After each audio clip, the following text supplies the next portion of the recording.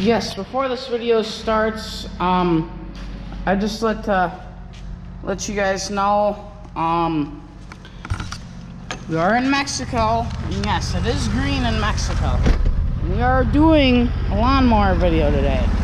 So, we're in Mexico, we're on private property, all that sweet jazz.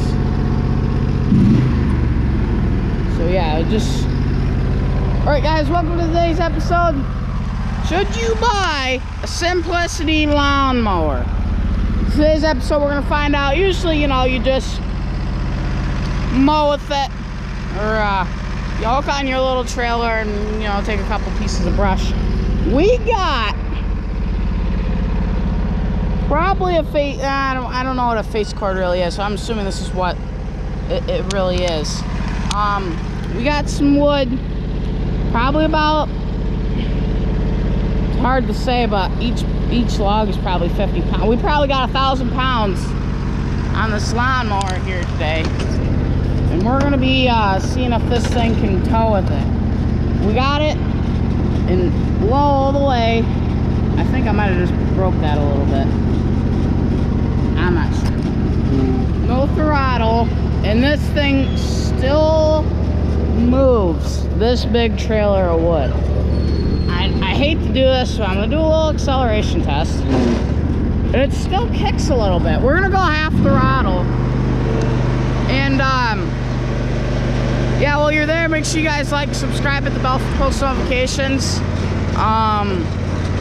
We're just doing a test, your everyday regular lawn mowing test. Should you buy a Simplicity lawnmower to haul wood from the woods to your log stove or wherever you want to haul your wood, to sell it maybe? Well, the first test we're coming up on is I'm gonna get out to a park.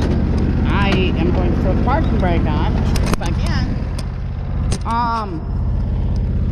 I know this isn't a steep hill, but this lawnmower kind of struggles in low gear or low throttle to get up to this hill.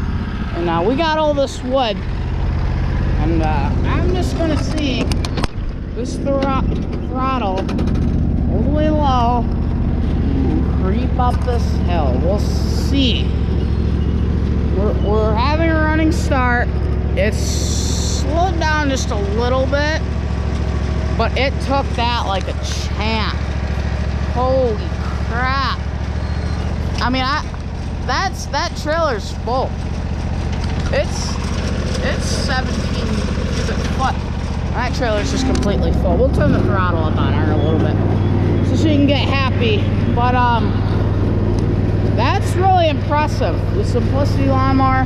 And this thing's only the 38, 40, 42 inch deck or something. And it mows pretty good. I have no complaints. This whenever you lower the deck, you lower your decks right here.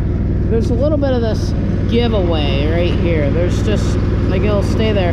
This, you just start to lift it up, and I have it up all the way too. So, and it's not touching the ground. It's those wheels that touch the ground. So you still have to adjust your lawnmower. But that's, I guess, my own complaint. This thing even has cruise control. Uh-oh, we're losing wood back there or something. Let's go take a look. Strong. Bungee straps look good. Nothing to complain about right there. This should be like this though. Yeah. We didn't lose any of our wood either. Yeah, I got bungee straps and everything you can think of in the back of this thing. And it's really quite smooth. This lawnmower's nice. It even has headlights for mowing at night. It's got your mower blades right here, your key. After about we'll zoom in there to show you guys the hours. But it has about 764 hours on it, and this key gets a little fidgety. This key will fidget a little bit. You can kind of see how it's open. So when you start it, kind of have to fidget with it a little bit to get it started, but It wasn't like that when it was new, and it just recently happened. My knee might have hit it or something, but yeah, controls. My seat's all the way back. I'm 5'11". The brake I can push in. My foot's fully extended out, and I got my gas and my reverse, and they're all like perfect. So if you're not any more than 6 foot tall, this lawnmower will probably be perfect for you. If not, you might want to look into a 0 turn. But if you got a small yard and you want a simplicity lawn tractor to cut it, remove wood, today's test was see if we could move that whole thing of wood. And this thing's doing excellent. It's pretty low throttle right now, and it's just chug-a-lugging along. They do kind of have a battery problem, and let me stop and talk about that real quick. Parking brake's a little fidgety. You gotta make sure you push it in all the way.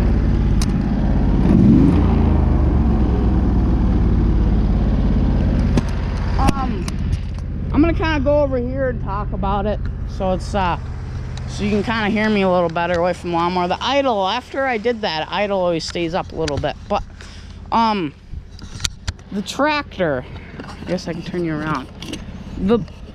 The Simplicity Lawn Tractor, should you buy it for doing just little work around the yard? I say heck yeah. If you're gonna be towing a crap ton of wood all the time, would it be worth to get a side-by-side that pay 10 grand for it?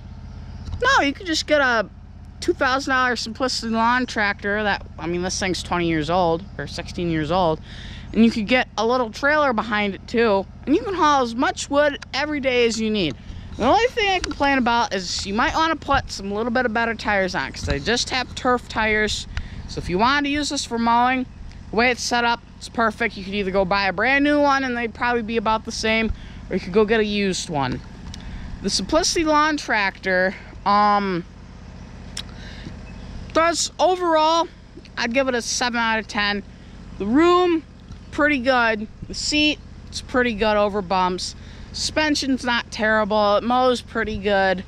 My only complaint is I could get, if this little bit of grass area, if that had like just a little trickle of water, I'd get stuck in it. So if you wanted to do a lot of like backwoods mowing and stuff, I'd definitely get at least some new rear tires on it. But other than that, Simplicity Lawn Tractor does good. Hope you guys enjoyed. If you did, make sure you guys like, subscribe with the bell, post notifications. Know it's kind of a thrown together video. But yeah, anyways, catch you guys next time. Wade Farms.